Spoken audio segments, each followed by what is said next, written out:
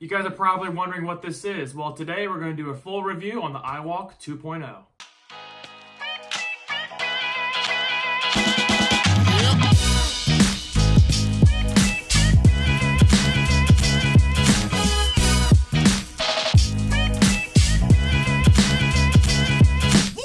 What's going on, guys? Ryan here. Today I'm going to be doing an in-depth review on the iWALK 2.0. So let's jump right in and get a closer look.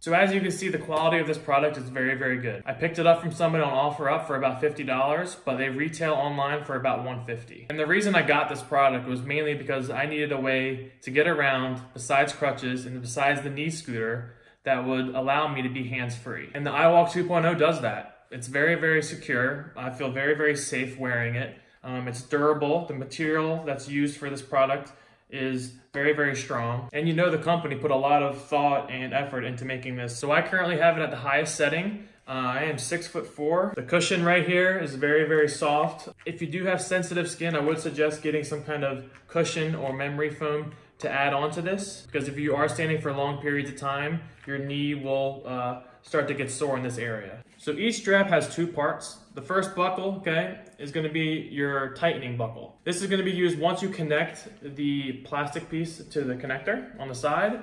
You use this gray piece to tighten up the strap, like so. So now it's very, very tight and short length. The black buckle has a strap through the padding. You'll use that for the length around your foot, your knee, and your back of your foot. So this top piece is going to be used for my thigh. This strap at in the bottom is going to be used for my knee, and the strap in the back is going to be used to support the back of your leg. In the front, you see that you have a handle. The reason you have this handle is for balance. As you first start using this product, getting around is definitely a learning curve. It's not your regular step forward and walk. You do have to lift your leg up some, because if you do not, the padding on the bottom will scrub across the floor and you may stumble. So there are two knobs on the top of the device. Loosen them and tighten them to adjust the width of your thigh. The reason you have these is so that you have a very secure grip. So the first thing you're going to want to do when you get this product is to adjust everything to your size. I purchased this from about 5'7", 5'8" guy, and obviously it did not fit me when I first tried it on. Things that you can adjust are, again, the thigh piece right here with these two knobs. You can adjust the height of where you want this piece to be.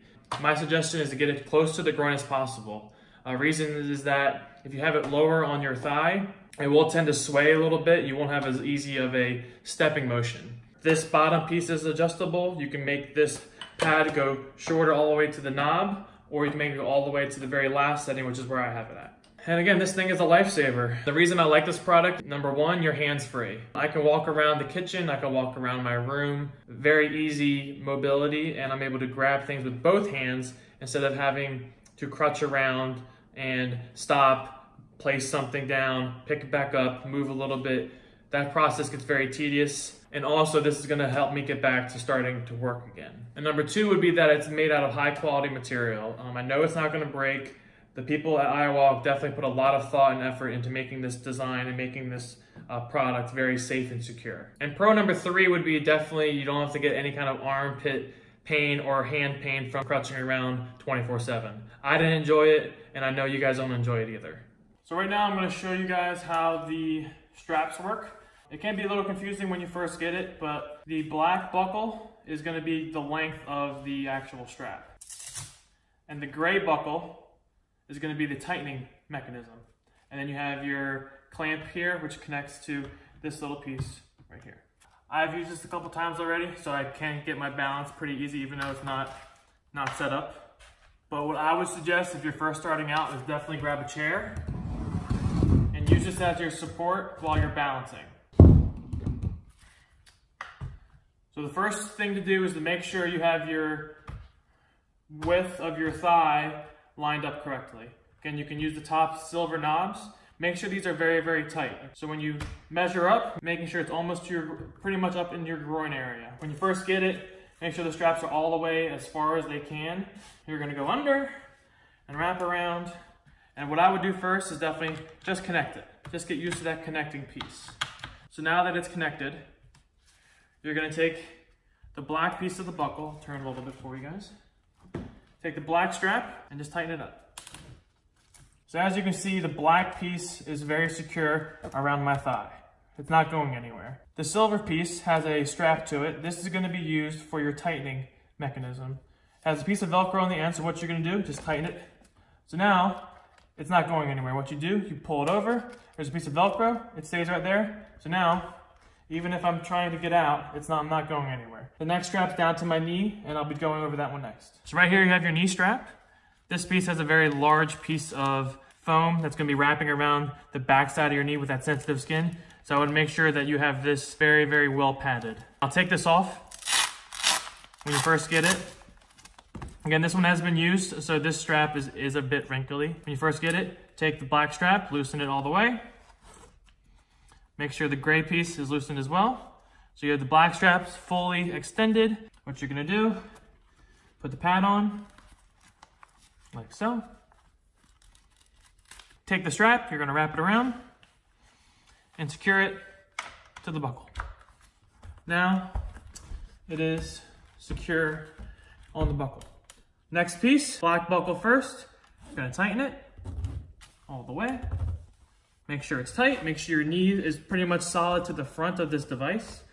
Take the silver locking mechanism, tighten that down, Velcro it over. Now, I am very set up and secure. Last strap's gonna be the back strap. When you first get it, you're gonna loosen that back buckle all the way. You're gonna wrap it around, secure it to the mechanism.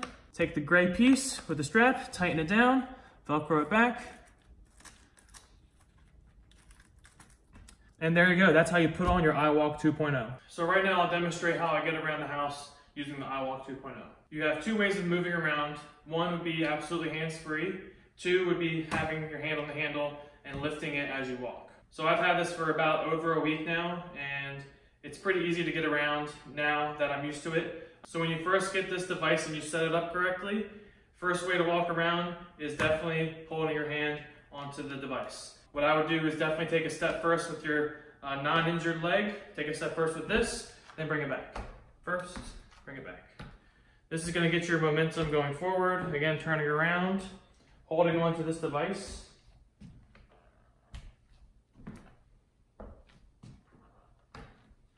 That's how I would get around your very first time.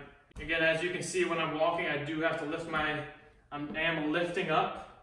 I am lifting up on this side to get around, because if you do try to walk, see this, it's gonna scrub across the floor. So remember, when you are walking, lift and step.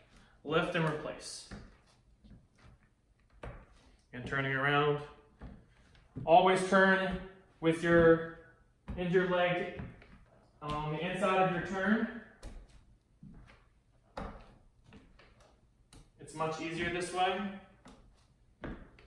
So once you get used to walking around with the iWALK with your support, with your hand support, you can kind of walk around hands-free. This is how I get around now. Taking full steps. Inside turn. Still doing that. Walking around.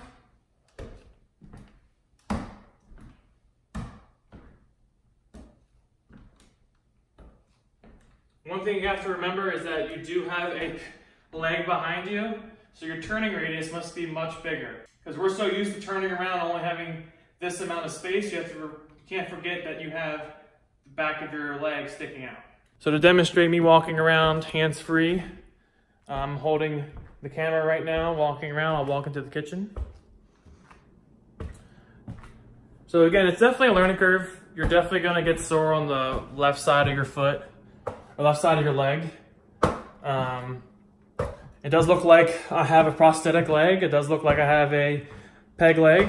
That's just the price to pay for having a hands-free way to get around. And I am much quicker than walking around with crutches, I would say. It's definitely a way to get around much more efficiently. I do have a knee scooter that I use as well, but this is much more of a active person's alternative way to get around. Another thing I forgot to mention, when you do get this, practice on flat ground and practice inside. That's the best way you're gonna get better on how to balance with the iWALK, with your hand support. Going upstairs or on uneven surfaces is very, very challenging. I've only been doing upstairs, walking up and down. I'll show you guys that right now. Practice on flat ground first. It's gonna make things much easier for you in the long run. Once you get your balance, I would start trying to do stairs or on uneven surfaces outside. There's two ways that I walk up the stairs. One is with obviously the hand support. Two would be with the railing support. How to walk upstairs, definitely dominant leg, non-hurt leg first. So you come up to the stairs, first leg up. Boom, on step one, lift the leg up. And that's the way you get up. It's not like your normal step forward because you're gonna hit that bottom step. And you're not gonna be able to go anywhere. You're gonna fall forward. So take these steps one at a time. Step forward, raise the iWALK. Step forward, raise the iWALK. But again, you can hold something. You hold a thing of coffee, you can hold your phone, you can hold your computer if you're going back downstairs. It makes things going up and down with only one trip much easier. And see right there, I'm trying to go too fast and I stumbled. Take it one step at a time. So going down the stairs is a whole different ball game. I'm still learning how to go down the stairs. I've had this for over a week now. Since I am so tall, I have to kind of turn my iWALK this way. Reason is because the steps are too steep and my back of my leg is hitting the top step as I come down. So what you're gonna do on this way going downstairs is iWALK first, then your dominant foot. So this is, I would definitely hold on to a railing or the support from the iWALK handle. Step down first, and that's how you're gonna walk down the steps. Step down. Again, this way is much, much slower. Definitely have a railing or somebody to hold on to with you. And see how my foot is constantly put to the side. The reason you don't go down this front leg first is because this is very uncomfortable. I do not have any balance. I'm on my tippy toes. So this is why you bring this down first. That's how you want to walk down. So that's my review on the iWALK 2.0. I'll leave a link of this product in the description below. If you have any questions, let me know. If not, I'll see you guys in the next video.